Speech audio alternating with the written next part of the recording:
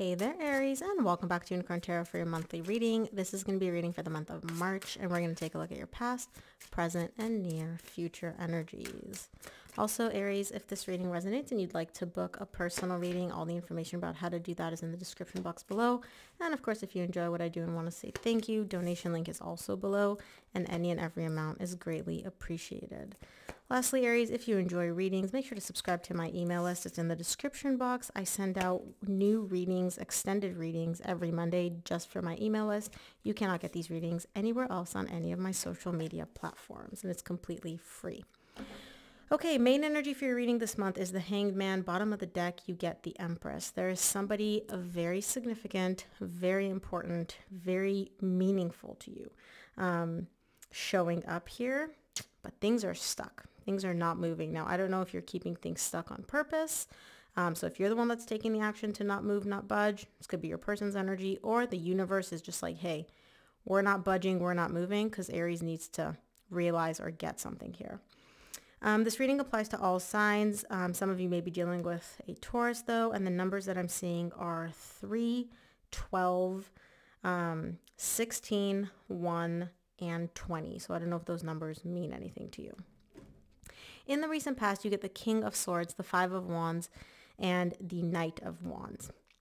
There is a little bit of an internal conflict for you here because on the one hand, in the recent past, you're trying to be very logical and very practical about how you should approach things, how you should move forward, what you should do with this person, you know, all of that.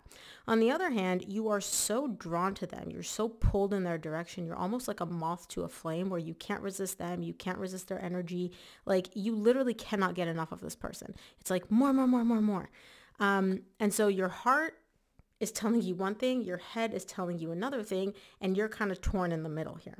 In the current situation, you get the Tower, the Magician, the Starman in this deck, and the Two of Cups. You've been manifesting this connection. You've been manifesting this love, this relationship, like it's the Two of Cups. It's you and this person. And this is what you've wanted. But something is not stable here. Something in the foundation is cracked. It's not stable. And it's like as much as you've wanted this, right? Excuse me, the foundation between you and this person or within this connection is not stable. And we'll see why when we clarify. In the near future, you get the Seven of Swords, the Judgment, and the Nine of Cups. You need to make a decision here in the near future. And this decision has a lot to do with your emotional stability, your emotional fulfillment. But you're kind of waffling back and forth about making this decision. Some days you're like, okay, I'm going to do this. And then you're like, no, no, no, no. And okay, I'm going to do that. No, no, no, no. Let me think about this some more. There's a lot of back and forth here for you with regards to whatever this decision is. So let's clarify. Let's start off with the Hanged Man, which is the main energy for your reading. There you are. Hanged Man is clarified by the Emperor, which is you, the Two of Wands, and the Ten of Wands. Things are stuck for you. Something is not moving. Something is not budging. And you're showing me like I'm waiting. I'm waiting for things to move. I'm waiting for for the ball to get rolling, you know, for things to happen. And they're not. It's just stuck. And that is weighing so, so heavily on you. You get the Eight of Swords at the bottom of the deck. You're spending a lot of time thinking. Like, why is it not working? Why is it not happening? Why are things stuck? Why is this not, you know, moving? It's really very difficult for you, the fact that the energies are stuck, that nothing's happening, nothing's moving, and it's stressing you out a little bit as well. So let's look at the recent past. Start off with the King of Swords and the recent past. King of Swords is clarified by the Three of Swords, the Knight of Cups, and the Nine of Pentacles. There's a lot of emotional pain here in the recent past showing up for you. And what you're doing is you're trying to like logic your way through it. So essentially you feel this pain, you feel this heartbreak because you still have love for this person. And I feel like some of you may have even tried expressing your emotions to this person, like letting them know, hey, I still love you. I still care about you. But you're heartbroken here. And so your brain, your logical side is like, oh, Aries, forget the feelings. Just focus on yourself. Focus on your, you know, your needs here in the 3D world. So that could be shopping sprees. That could be diving into work. That could be doing like the practical things here in the 3D world to make yourself feel better. But you're not actually working through the emotions, working through the pain, working through the heartbreak.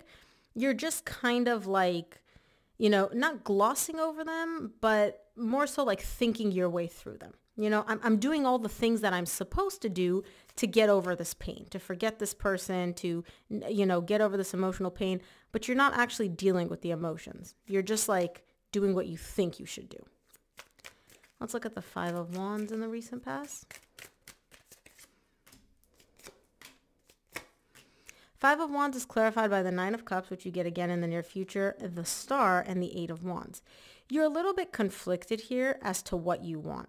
So the universe is showing you, essentially, you've got two paths. One, it could be your emotional fulfillment, your emotional stability. That goes this way. The other one is communication. Communication with this person, communicating in this connection, that goes this way. You can't have both. They're mutually exclusive for some reason. And again, this could be your perception as well, where it's like you can either be emotionally stable and emotionally fulfilled, or you can talk to this person. You can't have both at the same time. And the universe is showing me like you don't know which one you want. You don't know which one you truly desire more. This isn't a game for you. This isn't like you trying to like pull one over on the universe. You are genuinely unsure as to like, do I want me or do I want this person? Let's look at the Knight of Wands in the recent past. Knight of Wands is clarified by the Justice, the Eight of Swords, and the Six of Pentacles. This person that you're dealing with, they have a lot of inconsistencies in their behavior. That stresses you out. That kind of throws you off balance because you're showing me like when things are good between us, when there's a flow, when there's equal give and take, like, you know, the amount of effort that I put into this connection I receive, things are good. That's your definition of balance. Like literally imagine it's like a scale that's balanced for you.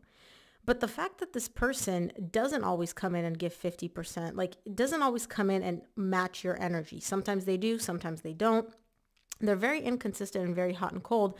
That stresses you out and that throws you off balance. And I do see you spending a lot of time in your head trying to think and figure out like, why are they like this? Why are they inconsistent? Is it something I'm doing? What are they doing?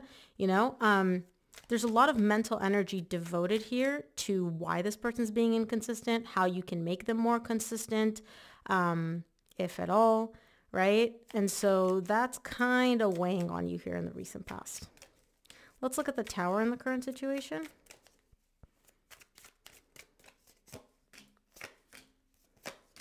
Tower is clarified by the Four of Swords, the Ten of Cups, and the Six of Cups. I like it because something's got to give. And what's giving in this connection right now is healing. Remember how I said that something is not stable in this connection? It seems like whatever is cracking, it's not in the foundation between you and this person, but rather in this person's armor, this person's guard, this person's walls.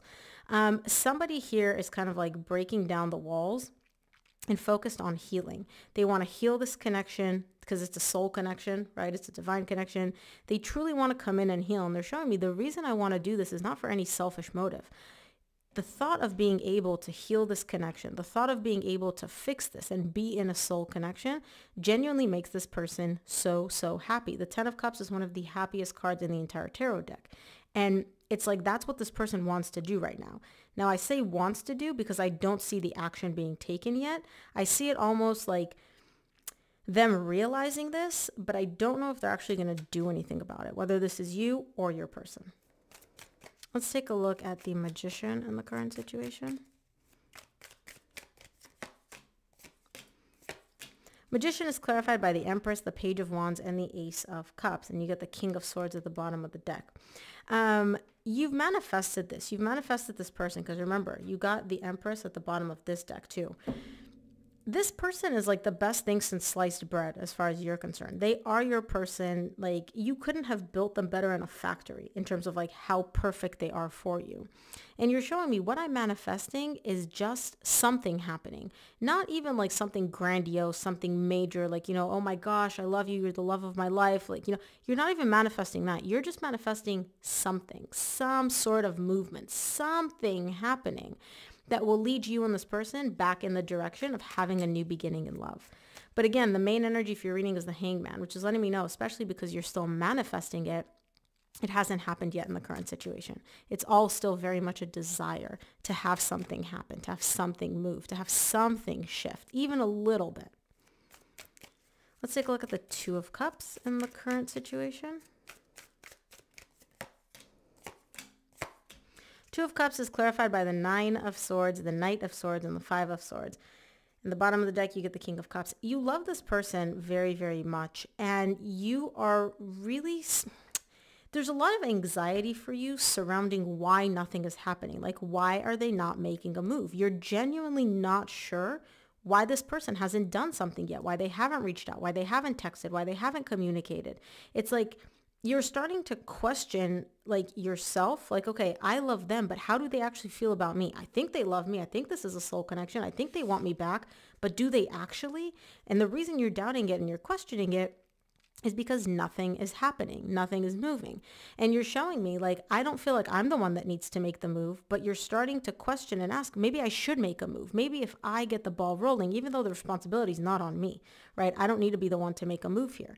But maybe if I just do something, this will get the energy moving. And the universe is showing me that that is complete BS, because for some reason, you know you're not the one to make a move. Like, it's not on you to take action. It's on your person to take action.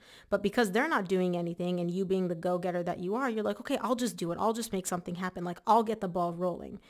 That does not seem like the aligned action for you in the current situation, because you're showing me like, I know that this is not what I need to do. I know that this doesn't make sense for me to do it. But there's almost like this place or this energy of desperation of like, I'll just do anything just to get the ball rolling, just to have something happen. Let's take a look at the near future. I want to see the Seven of Swords.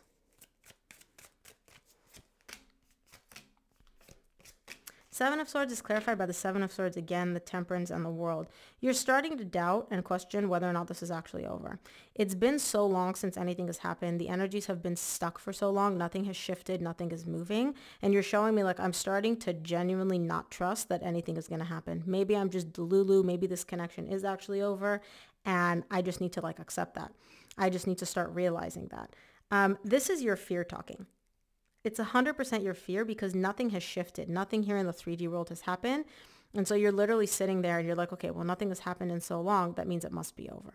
You don't feel like that's the case, but your brain is kind of like, you know, 1 + 1 = 2. Like, what other conclusion am I supposed to come to or get to here in the near future? Let's take a look at the Judgment in the near future. Judgment is clarified by the Eight of Cups, the Judgment, and the Five of Cups. You're making a decision to emotionally disconnect, to emotionally detach here.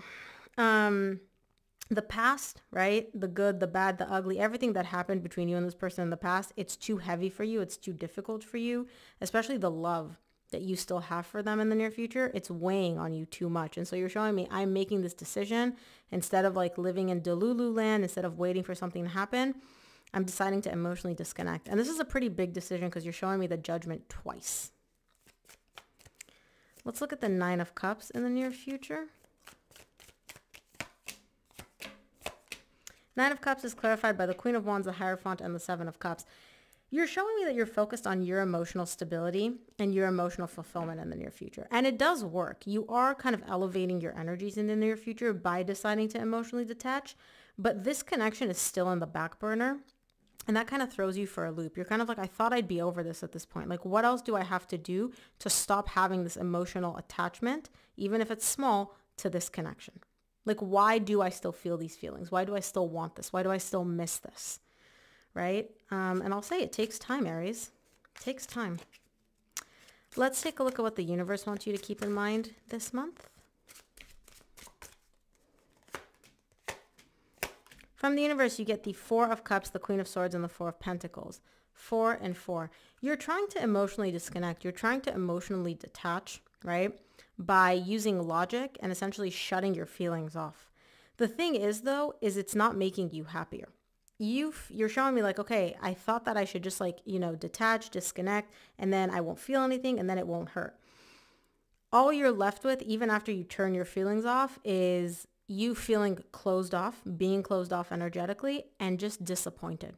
So yeah, you're not heartbroken, you're not unhappy, you're just disappointed. It's just like meh energies, you know? But Aries, that is what I have for you. I hope this reading helped. If it did, please give this video a thumbs up and subscribe, and I'll see you here on the next one.